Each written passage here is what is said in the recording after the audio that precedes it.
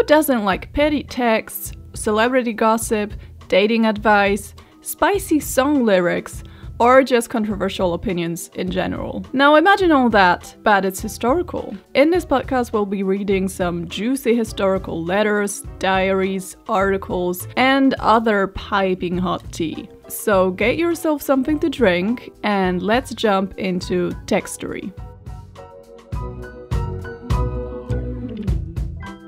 Hi guys, I'm Carolina and welcome to episode 1 of Textory. I am super excited because I have some really juicy material to share with you over the coming episodes. I was looking for a format that would be suitable for all historical eras and all sorts of media, and I thought that historical text in all forms is something that is so fascinating and can tell us so much about the past, the present, and the future. And it is also very compatible with the audio format, unlike, showing some images. Text is just perfect for just listening. So in this podcast, we'll be dissecting different types of historical texts in all shapes and forms, and we'll be reacting to them. I'll be giving some historical context where needed, and also sometimes we will be featuring famous historical figures and sometimes not at all. So it's not another one of those podcasts where we're just learning history about famous people. It's just gonna be all over the place, which is good, I think. So in today's episode, we will be diving into the world of 17th century London. I think it's such a fascinating era, especially in London. It was a messy place. It was a messy and a fascinating place. They just didn't get a break. They had Great Fire, they had the plague, there was restoration going on, witch trials. This is just the beginning of all the iconic events and figures that happened in that city at the time. And I just think it's so rich in different stories and dramas. Because if we want to be more precise, we will be talking about crime in 17th century London today, and particularly about petty theft.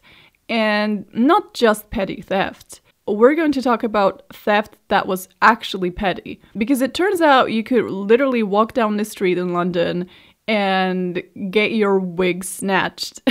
A little bit of background, apart from all the things that I just said, let's talk about fashion, baby. What did people wear in 17th century London? We're focusing on, let's say, 1670s to 1690s today. If my opinion is of any matter, I think it's one of the prettiest 17th century styles. Women would wear mantuas, which were those very structural gowns. And on top of their heads, they would wear fontans. Again, a very structured, stiff caps, decorated with lace. This is going to be important later on, so please remember that the stiff headpieces. This was also one of the first eras in women's fashion where women would wear heels because they adapted the heels from menswear. And this is around the time when heels were starting to be popular in women's fashion. It should also be mentioned that lace was used excessively and was really, really expensive because obviously it was handcraft. It was a process that required a lot of work and a lot of people working on it. It was a very expensive product. And the same applied to all sorts of fabrics and everything that was used to make clothing. It was just expensive. The brocades, the silks, all of that stuff. It was nothing compared to nowadays. Like nowadays, I cannot imagine someone stealing someone else's garment unless it's a designer piece maybe or something containing diamonds. I don't know, but just a regular dress, like I can't imagine someone just snatching someone else's garment just because it looks nice. Like I don't think that happens at all. Whereas back then, it was basically an asset, like expensive clothing or just any nice clothing, because all of the nice clothing was expensive. It was an asset that you definitely could steal. And a lot of theft at the time included not only, gold and cutlery that was often made of silver and silverware, that was found around house, but it also included stealing clothing, like stealing garments. So today we are going to look at Old Bailey court records. Old Bailey is a famous London-based court that is still working, or at least it's still in the same street. I don't know if the actual name is the same. It was also featured in numerous films like V for Vendetta or even Justice League. So it's very recognizable London court. What I like about British institutions is that they keep records, like ancient, really old records, and they still have them because they weren't burned and destroyed during the war, like a lot of Polish records had, for example. But they keep them. And they digitize them, which honestly bless their hearts. There is a whole website, oldbaileyonline.org, which features those court records. And if you search through those court records, you get to search by crimes, by punishments, by, subjects, etc. So just a warning before we get into these. Obviously, it's 17th century, and the punishments are pretty bad.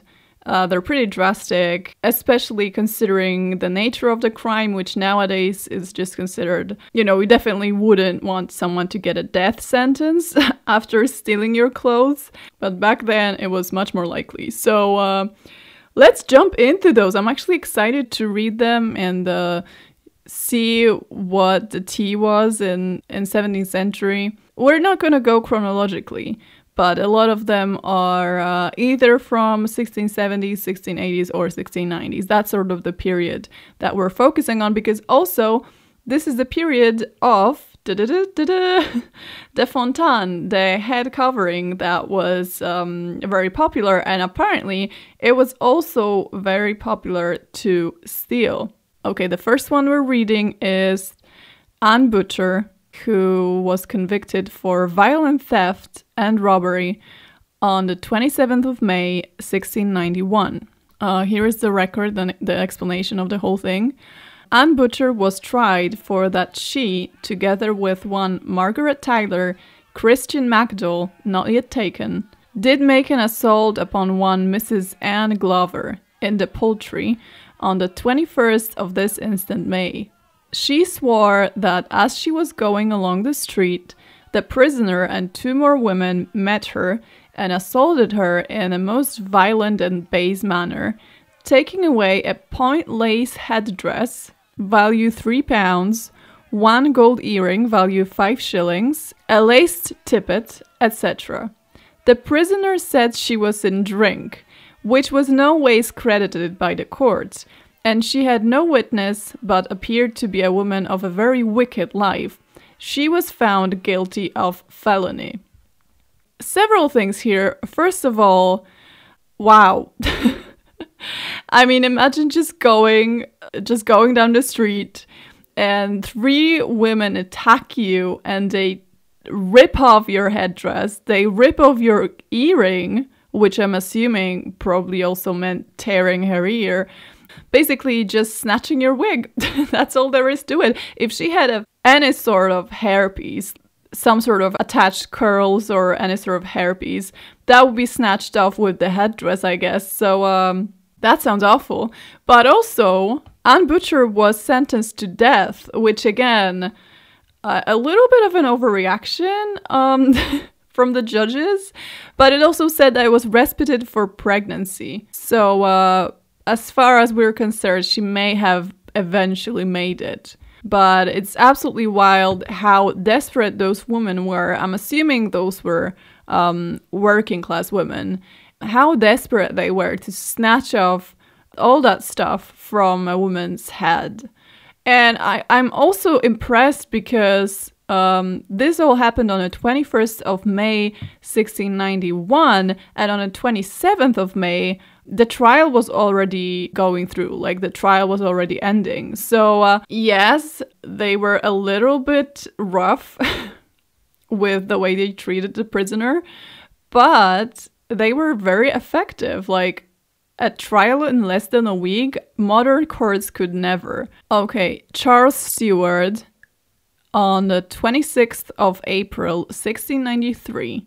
was arraigned for stealing a muslin headdress and other small linens from Anne Adams, to which he pleaded guilty. This is not a lot of information that we get here, but just a disclaimer that men would also steal those headdresses and pieces of clothing. You know, we can guess that was definitely a valuable thing to possess.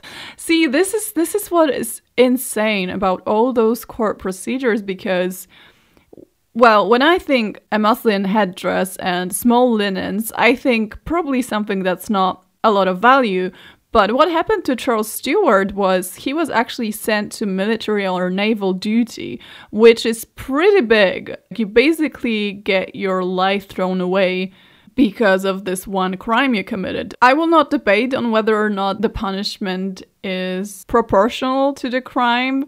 Maybe Anne Adams really liked that headdress, but also I feel like if someone that was higher class did the same, they obviously would not be treated the same way. 26th of April 1693, so just days after the previous case, Mary Middleton, a child aged about 7 or 8 years, was arraigned for stealing from Mr. Thomas Nichols, solicitor at law, 2 silver spoons, value 10 shillings, 1 a la mode scarf, value 14 shillings, a snuff box, value 5 shillings, a muslin-laced headdress, value 6 shillings, to which she pleaded guilty. This one is a little bit shocking because this is a whole child. Like, this little girl was 7 or 8 years old. Either she was so poor that she had to steal those, or she was made by someone, perhaps her parents or guardians, to steal for the benefit of the family, or she was just playing around. I know the stuff that I did when I was 7 or 8 years old. I would definitely be tried at court in 17th century.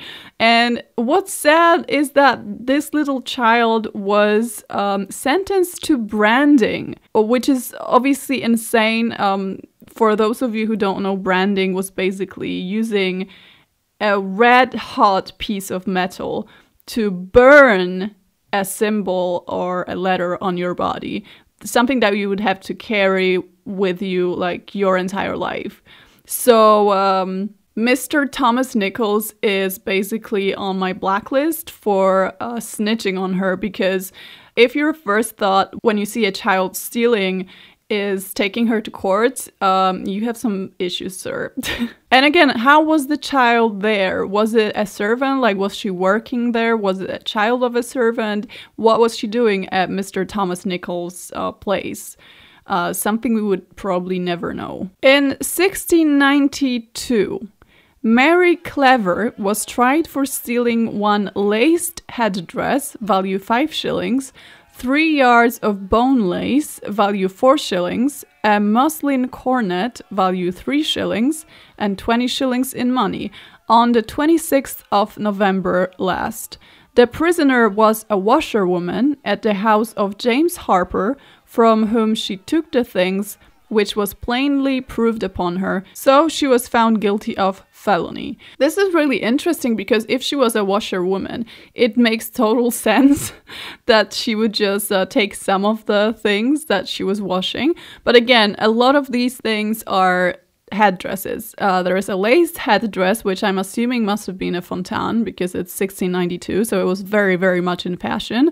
And there is yards of bone lace, which I'm not sure what it means. I'm not well versed in lace history. Maybe some lace historians would be willing to explain that. A muslin cornet, so again, a headpiece. So all of the things that she was probably washing. And also, I think it's important to note that washing in 17th century was absolute hell. It took literal days. Like, even though you didn't actually wash the outerwear, or, the actual dresses that you wore on top of all of the undergarments, just washing the linens was awful. It took such a long time. Like every time I read a mention of washing in like 17th, 18th or 19th century, I'm like, God bless 21st century, because I could never. I would walk around like a beggar, all dirty, because I would just refuse to do that. There ain't no way. So shout out to Mary Clever for being a washerwoman, because it must have been so freaking difficult and so exhausting. On 6th December 1693, Mary Vincent, there is a name that I don't know how to decipher, but I'm gonna call her L because it looks like double letter L. But basically, Mary Vincent, L. Crow, and Elizabeth Edwards were all three indicted for robbing one Henry White of St. Mary Hill on the 29th of November last, of a silver tankard, value £9, one laced headdress, a pair of stockings, a silver coat of arms, value £5, a cup, value 15 shillings, and diverse other goods of value besides 15 shillings in money. Mr. White deposed that Vincent was his servant and had been so for above 5 weeks, and she had induced the other two to be concerned with her in the robbery. They were all taken at Billingsgate with some of the goods in their custody, and they confessed the fact, and that they had sold the plate and divided the money amongst them. They denied the fact at the trial except Vincent, who would have excused the other two, but that did not avail them. They were all three found guilty of felony. Let's unpack this. First of all, shout out to Mary Vincent. Why are all the thieves named Mary? Like, I know it was a popular name, but like, Mary, what is up with you, girl? I find it really interesting that she was trying to take the blame on herself.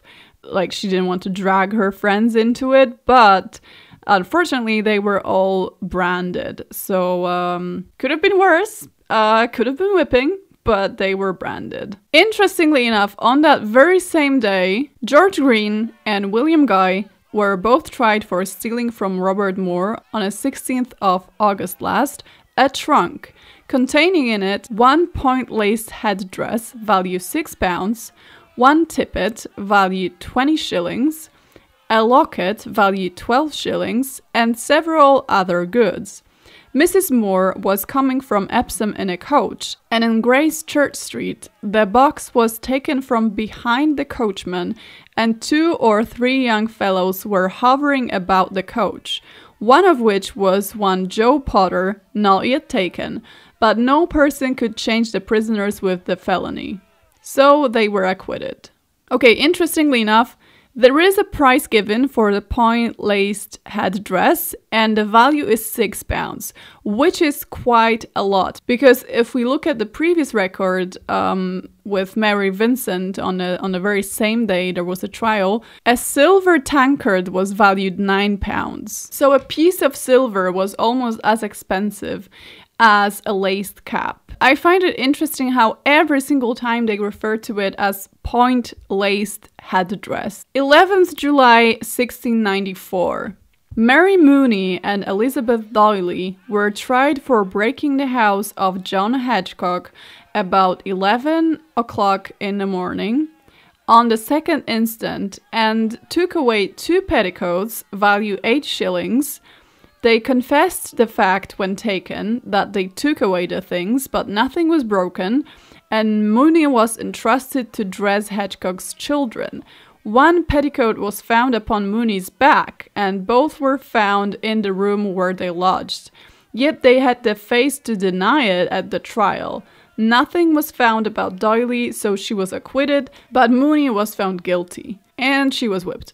But this one's really interesting because they were really sneaky about it. Like, stealing a petticoat and then wearing it on yourself is such a smart way of committing theft, because as long as a person you were stealing from was a prude, they would not dare to touch your clothes to check if you're wearing it. So, slay, Mary. Too bad you got whipped.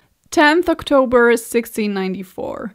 Mary Shepherd was indicted for stealing a Flanders headdress, value £3, 10 shillings, a pair of sleeves, 10 shillings, the goods of John Adams. There was no one in the house when the goods were missed, but the prisoner, which was September the 23rd, she came occasionally to fetch a hood she had sent to Mrs. Adams to be washed, and whilst her back was turned, she took the goods. She was found guilty. Now, please explain to me why this particular one was considered worthy of death penalty, because I am really confused right now. So basically she stole what everyone else was stealing. No, the value is not even bigger. So she sent her own hood to Mrs. Adams to be washed, and while she was like getting her hood, she took away the goods from Mrs. Adams. How is that any worse than what I've seen before? I don't understand this. 10th of October 1694. Catherine Stevens was tried for stealing a Flanders lace headdress, value £4, an apron, 10 shillings, a lace cravat, and diverse other goods of value from William Southern, who swore that the prisoner was his servant in April last, and that she robbed him of the goods aforesaid, which she confessed to have sold in Duck Lane for 5 shillings, where they were found. The prisoner in her defense at the trial alleged that she, being a poor country girl and not able to speak for herself, they laid this felony to her charge. Southern had his goods again, so she was only found guilty to the value of 10 whippings. This I'm confused about because, okay, the only difference here is that William Southern got his stuff back, but it's the same stuff. Like, the previous girl also stole a Flanders lace headdress, and it was a similar value, and yet the other one was killed while this one was just whipped. So I'm genuinely confused at the at the punishment system.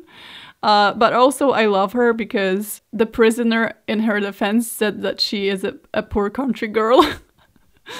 Oh, Catherine. I mean, it worked. So you go, girl. 8th of July, 1696.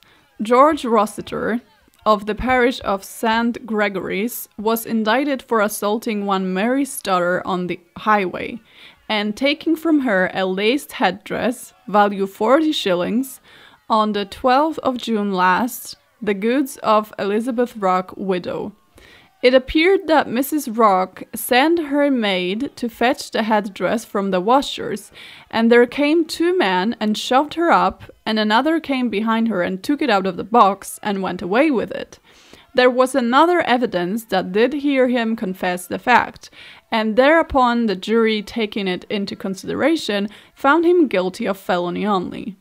How is George Rossiter, who clearly had a bunch of people that basically snatched this poor girl and took her stuff away, how is he only guilty of felony, and how did he only receive a branding whereas this other girl was killed? I am genuinely still flabbergasted. So he was only branded apparently for straight up assaulting a girl and getting her stuff away and then just leaving. I'm just comparing the headdress prices here. This one was 40 shillings, but it only says a laced headdress and not a point-laced headdress. 8th of July, 1696. Anne Bell of the parish of St. Andrews Holborn was indicted for feloniously stealing on the 3rd of June last a laced muslin apron, a headdress, and a pair of muslin ruffles, the goods of Thomas Petchel, Sr., and a pair of buckles with Bristol stones, the goods of Thomas Petchel, Jr. It appeared that she was servant in the house and took opportunity to take the goods away, and part of them were found in her custody. She had little to say for herself. The jury found her guilty. Why is it so funny? She was just like, yep, I did it. I don't know what to tell you. A pair of muslin ruffles. I wonder if that was like a ruff or maybe like cuffs. That's interesting. 9th of December, 1696. Mary Oliver of the parish of St. Bride's was indicted for feloniously stealing a laced headdress, value 4 shillings, the goods of Jane Price, spinster, oh, slay, on the 8th of May last. The prosecutor declared that she had been robbed of a great deal of linen, plate, and other goods, and found the headdress upon her.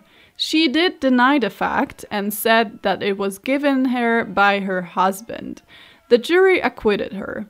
I love how the only description of a woman was either her husband's occupation or just straight up spinster. But also, oh, I don't know anything about this headdress. My husband gave it to me. I don't know what it is. Iconic. Hester Metcalfe of the parish of St. Bridget's was indicted for feloniously stealing a silver spoon, the goods of Richard Lawson, and a headdress, the goods of Jane Richardson, spinster, to which indictment she pleaded guilty. Hester was a female name, that's interesting. 1st of September 1697. That doesn't seem like a lot of stealing, like just a silver spoon and a headdress. That sounds like she was really desperate, and yet she was sentenced to branding. Okay, this one's the very last. 1st of September 1697. Anne Crosby of the parish of Stepney was indicted for feloniously stealing a silver spoon, dram cup, and a Flanders laced headdress, a silk scarf with diverse other goods of William Roach on the 23rd of August last. The prosecutor said that as he was lying upon the bed, she came into the room and so into the closet where she took the goods.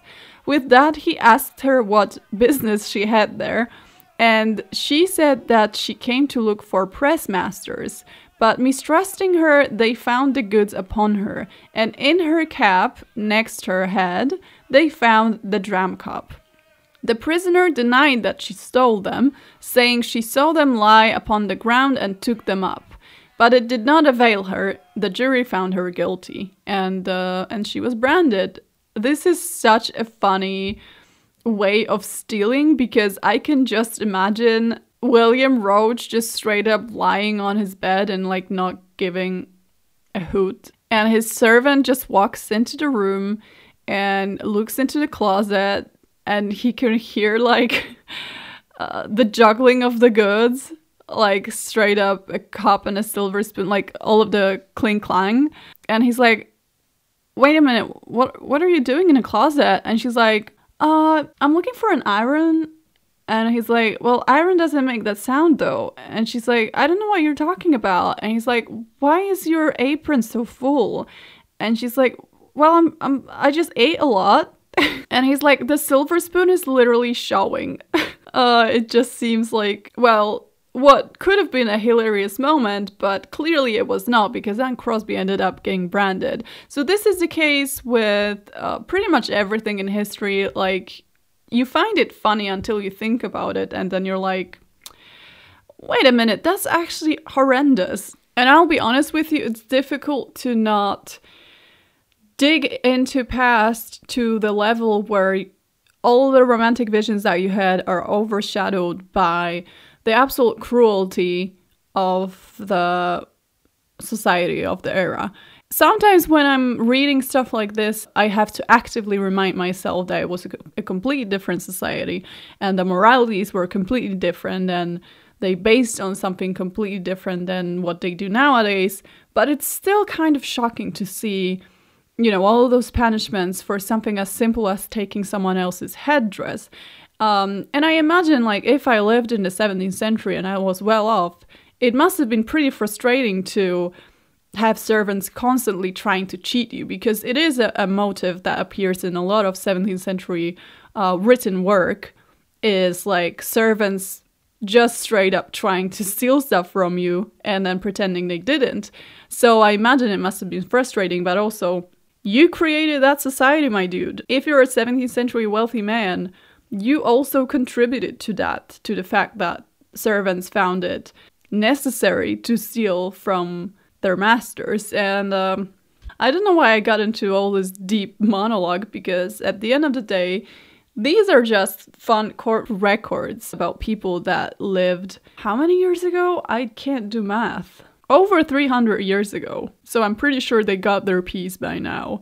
And if they didn't, I'm sure they had a fair share of haunting whoever sentenced them to death or whipping or branding. Anyway, this is it for today's episode. I hope you enjoyed Textory, and I'll see you guys again with a whole bunch of new juicy texts to dissect. So thank you for listening, and see you next time.